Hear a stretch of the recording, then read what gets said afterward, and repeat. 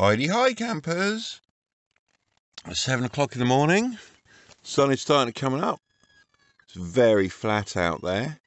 It's supposed to be horrible and rainy and overcast today. Who knows? It looks quite promising. Well, I didn't really sleep brilliantly last night. Started off okay, but then I woke up, needed to go to the loo. It was about 1 o'clock in the morning. And I couldn't get back to sleep after that for ages. Anyway, that answered the question. So Alison yesterday says to me, what time does it get dark? Does it get dark? I was like, well, I don't know. I don't think it actually does. At the moment in Orkney, because we're so far north. And I can tell you that 1 o'clock this morning, it was not dark. It was like dusk. As you can see in here, the rain has started. This is a second shower in the last half hour. So I've gone for a nice easy breakfast of coffee and porridge. And yeah, I put some salt on it again. As yet, I'm not sure what I'm going to do today. All depends. If this is just on and off showers, shouldn't be too bad. But this is supposedly here for the next few days. What I'd quite like to do is go and have a shower somewhere. So I'm going to have a look to see what there is. See if there's like a swimming pool or somewhere like that where I can go and have a shower and a swim and a shower and have a nice, that gives me something to do today as well. So I'm not really sure what I can do inside while I'm here, but we'll see. I might just spend a few days reading. I brought lots of books with me especially, and I enjoy that, so that'll be quite good. Coming down quite hard now. It's really quite grotty. Rear windscreen showing it. The van's covered in dust and dirt from like 3 weeks or so on the road, 3.5 weeks on the road. But God knows. Now I don't know if that'll focus and show you through there, but I'm trying to work out where that. Let me open the window a second. Trying to work out whether or not the tide is coming in or the rain is filling up the beach.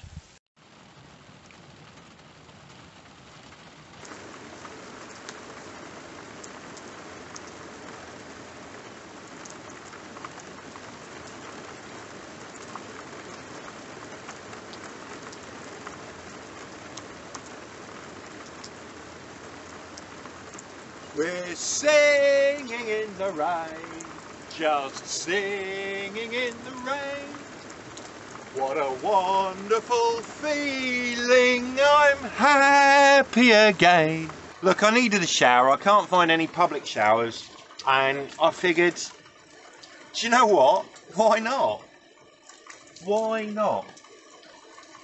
Apart from it being cold. Ah! When you're bored, in the rain, in the camper van, find things to occupy yourself. So, for example, I decided to sort out my pot noodle basket. And the other basket's food. Now, pot noodles, the proper ones, they're just too wide. They don't stack nice. They're off. So, look what he's done. He's cut them straight on the edges. Look at that. And now they fit spot on. Brilliant. Increased neater storage capacity. Look, the heavens have closed. The rain has stopped.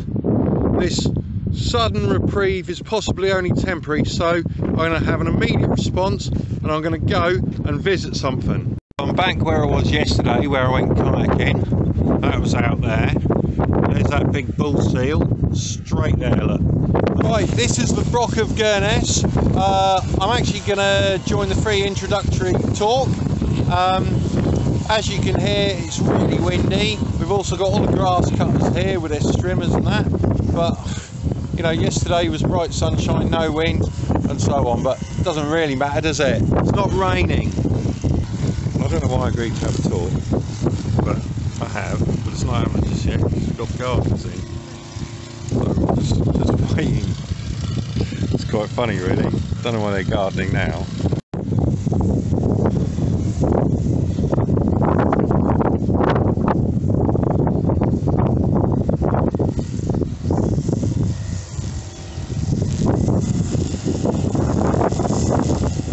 Broch of Furness is really old, from a time anywhere between 100 and 500 BC. It's one of 50 in Orkney, and there's somewhere between 1 and 600 suspected sites in Scotland. It's also the best preserved. I'm really sorry about the wind noise. I can't help it, it's blowing a gale here. You think that's bad? I've just had to listen to a talk that I really couldn't hear a damn thing. So, yeah, bear with us, yeah?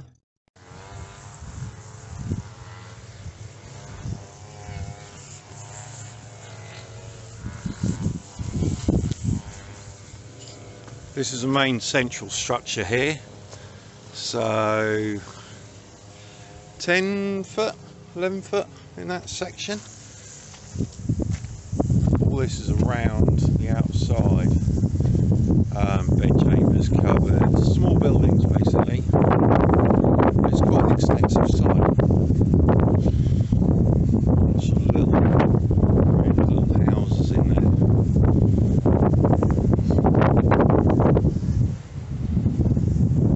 There's even a toilet. There you go.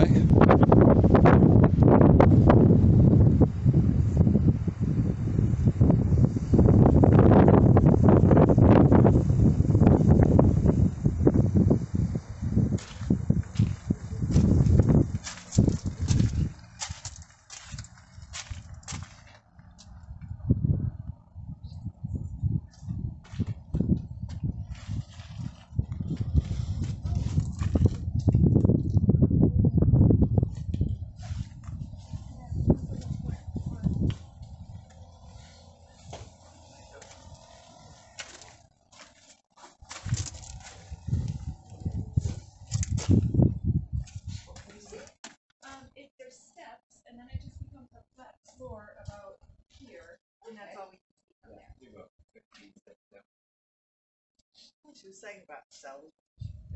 Yeah. I don't know. I would think it could be a root cellar. Like, if I was building myself something like this that was a little defensible, I want all my food inside and cool. And where I could access it.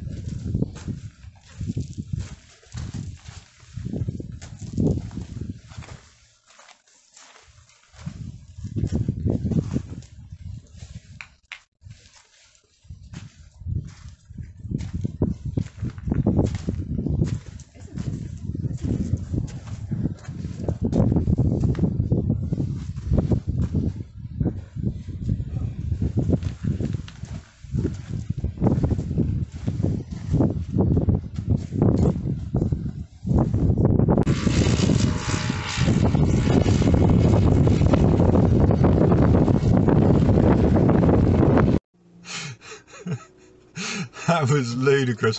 So I had to wait ages and ages and ages because she was like, well, I can't do the talk because they're doing the gardening. And it's like, yeah, after about 20 minutes everyone's like, no, that's fine, we can hear you in the lee of the building.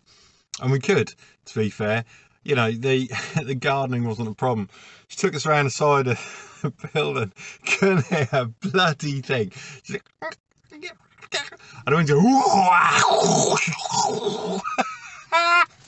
So, and I'm standing there, I'm getting blown off my feet in the teeth of this gale. I didn't understand a bloody word. Anyway, it's a very impressive site, really nicely built, nicely constructed. If you're here, visit it. Broch of Furness. Well, I just stopped to get some fuel in Doonby where it's cheap, and went to the co-op there, did a bit of shopping.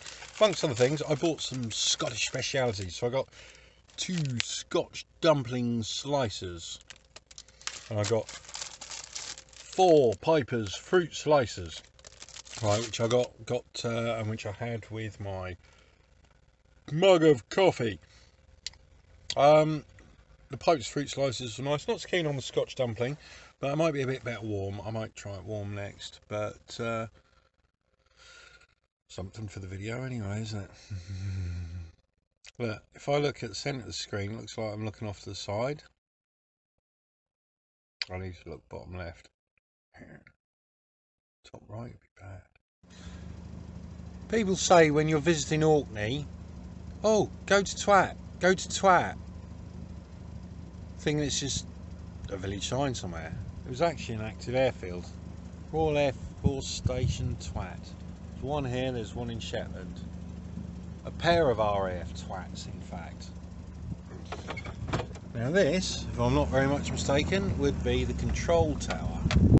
Look at that, it's brilliant. I wasn't expecting this. But there's a massive structure. It says here, sudden drop. Which you can see there is. So there's a lot built underneath. There's various structures behind as well. This is a runoff. Look at that. So I'm going to clamber up this bit, which probably isn't the bit to go into, on the roof, and up into the actual control tower itself. There's just one problem. Little bit of dereliction there. Let's have a look. Well, some steps, and they're largely missing as well. Look at that. So much to see.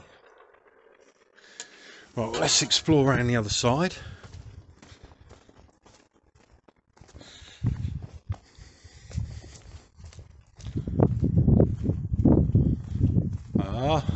Promising, promising. Yes, we are into the control tower of RAF Twatt.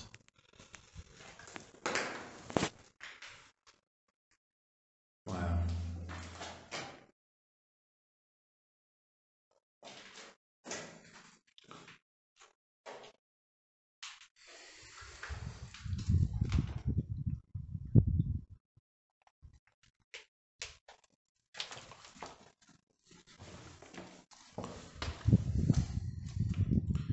Wow.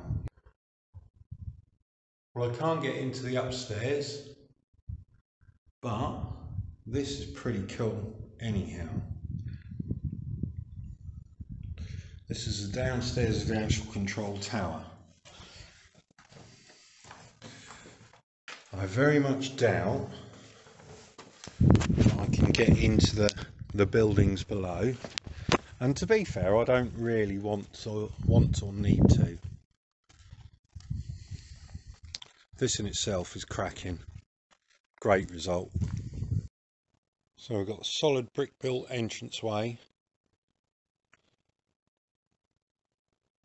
going up along. There's the stairs to go up. There's the control tower. There's a chimney for whatever this building below housed. This is a massive structure, solidly built too, with a commanding position over the flatlands around.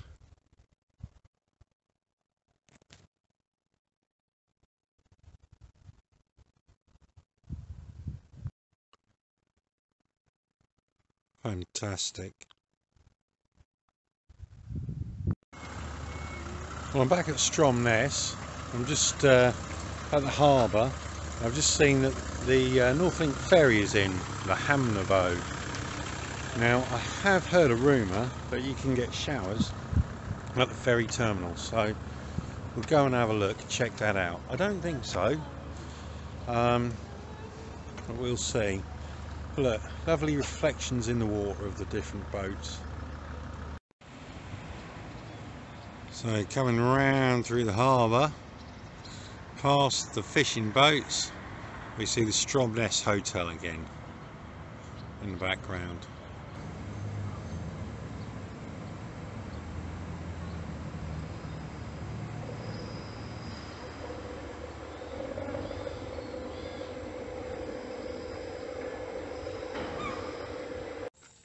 Well, conditions certainly aren't what they were this morning, which makes me think, I'll go for a dive. Now, yesterday when I was kayaking here, there was two seals, one over there, male and female. I've seen both of them this afternoon, so if I'm really lucky they'll come play with me. If not, I'll just have a quick scout around. I'm not going for a long dive, but hopefully a fun dive. It's already showing some interest. Let's see what happens when I go down.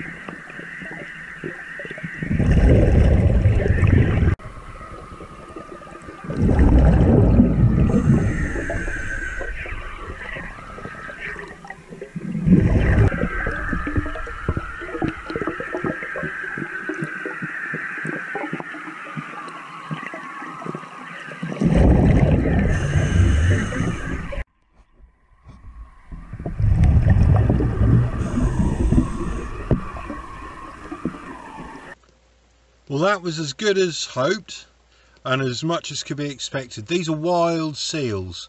It's not like going to the Farne Islands where they're used to the boatloads of divers who come play with you, nibble your fins and so on. These were two wild seals and I could see them. They were nervous, they were shy, they wouldn't come close. They'd come and check me out. Took a while before they'd come close enough to actually see. But I saw them both and they'd look at me and then they'd swim off and brilliant, brilliant, I've done it.